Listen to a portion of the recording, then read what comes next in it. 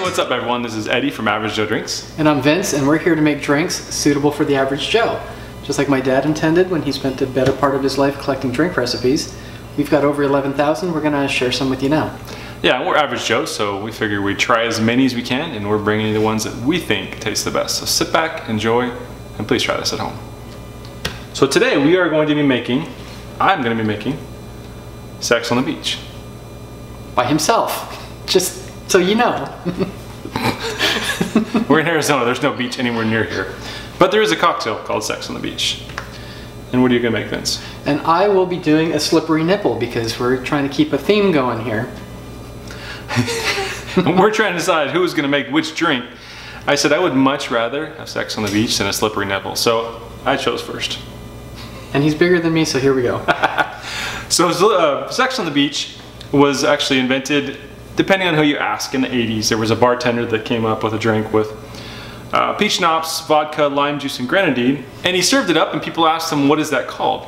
And he was in Florida and he says, well, sex on the beach, because when you go to Florida during spring break, you're looking for the beach and you're looking for some sex. So that's what he called it. Pretty much any drink invented in the 80s was either music or sex. With some drugs thrown in there somewhere, but yeah. I don't know, but well, we might have to do that as a shoot. What drinks can we come up with that are named after drugs? Oh no, I think I was thinking of the cocaine tour, the Tequila Sunrise and Cocaine tour. Okay, no cocaine was used on this show. Ever. Or any other drugs. So this drink has quite a few ingredients, and we tried probably 4 different versions. In the original version, it seemed very harsh.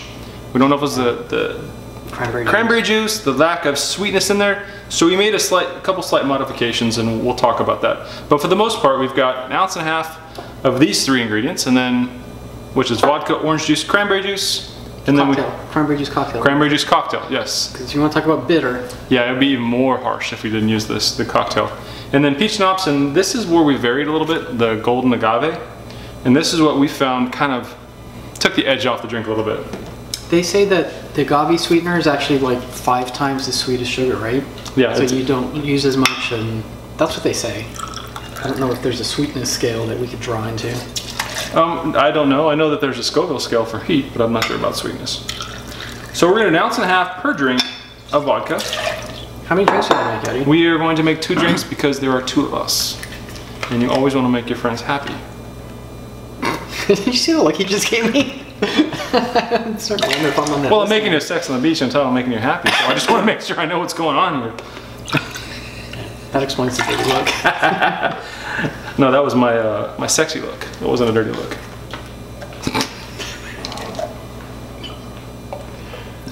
We're going to put, again, 1.5 ounces each drink of vodka, orange juice, and cranberry juice cocktail. So obviously there are a total 3 ounces of liquid in here so far. I should have put my lids on. We're going to move those over here. 3/4 ounce peach schnapps. Schnapps. That's there's more than one schnapp in there. I only found 1 schnapps, so I just call it peach schnapp. I don't know, man. Somebody needs to look that up and put it in the comments below. 3/4 ounce of peach schnapps. And since we're making 2 drinks, I'm just going to 1.5 ounces, because I can do math that fast. 1/2 ounce of agave per drink.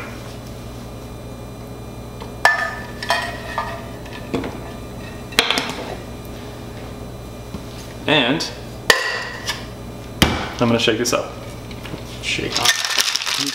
And there you go. And the great thing about after you're done shaking, the cups just 2 cups pop up. magically appear. And these show up. One of the things you got to work on when you're making drinks at home is just having stuff appear when you need it. Cheers. And non-breakable utensils are really good if you've been testing drink recipes all morning as you get ready for a video shoot. You know, you can put an orange slice in there, but I think it's good like it is. Thank you, sir. There is your Sex on the Beach with some crushed ice. I like the crushed ice because it actually makes it look nice in there. Makes it look sandy. It does. So there you go. Cheers. Now, if you watch the Woo Woo video, we did that with peach schnapps, multiple schnapps. That's good. I think that the peach is what gives this like the really cool flavor. Yep, it does. It's a very unique flavor. Oh yeah. See, we tried that before and it was harsh. But with the agave in there, I like that drink actually now. And the cranberry juice cocktail gives it just enough tang, but not too much. Yeah, it's funny because right before we came on the shoot, I was talking about the fact like, I don't know if I like that cocktail, but I think this slight variation, I think it's a great cocktail. So there you go. There is your sex on the beach. So what do you got, Vince?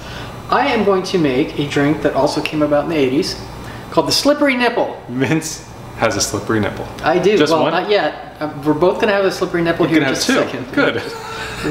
And it really does take just a second. This is a very simple drink. Like all of the 80s drinks, it was come up with in a bar. Somebody thought the name was cool. Truth of the matter is, it's not the best shot we've made. Actually, it's probably kind of low on the list. But it's got a great name, so that's probably why people order it. It's a layered shot, yes. Yes, you know, there's nothing better than walking in with a girl you just met on Tinder and saying, slippery nipples all around. Now they swipe left or right, I don't know which way that is. I don't either. I actually have never been on there. Neither have I. I think me and Lisa hooked up before that thing was invented, so thank goodness for that. I don't know how I could have functioned in that world. I can't handle that rejection. Quit swiping right, or whichever the wrong way is. It's a layered drink, so if you can go slow. The Sambuca is very much thicker than the Irish cream. Oh, you know what? Why don't I give the recipe? What a good idea, huh? I think the recipe's a good idea. People like that kind of stuff. It's much more dense, yes. It's 50-50 Sambuca and Irish cream. Okay. Sambuca is a licorice liqueur. I guess Irish cream is Irish-ish, right? Alcohol and milk? Why not, right? Very tasty stuff. Cream, I should say. And that's it. I mean, that's as hard as it is. Now, my dad's recipe actually calls for a drop of grenadine in the middle, and I think the idea is that it's supposed to look like a nipple. But what we found out that it does is it drops straight through, it drags the Irish cream into the Sambuca, and then the Irish cream curdles. So it's not nearly as good of an idea as it sounds like. Don't chew your drinks. Correct. Only drink them. Drinks you can chew are bad. For the most part. So there you go, sir. To people who desire such things. To people that want a slippery nipple. Cheers. It's a shooter. You got to drink the whole thing.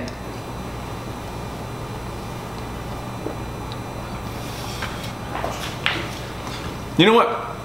I get a lot of the Sambuca. Licoricey. Which is great if that's what you like. Yeah.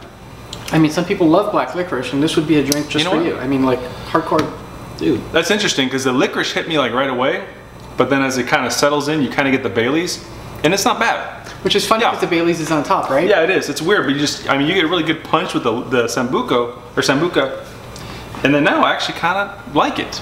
That's an interesting drink. It's cool. So don't do the grenadine, don't go for the nipple look. It's not as cool as you seem. Yeah, I didn't know I was going to like a slippery nipple until now. Something to think about, even people who don't like Sambuca like this. That is such an interesting, that's probably one of the drinks that hangs on the longest that I've ever had that I actually enjoy. That long hanging on. You don't like them when they come back up and you get to enjoy them the second No, time? that's different. I wouldn't like that. Anyway, so if you liked what you saw today, we'd ask you to do a couple things. If you would please give us a like on YouTube.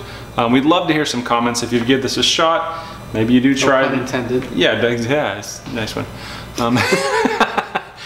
Check us out on Facebook. We've got some very funny content over there, so get yourself over there, check that out.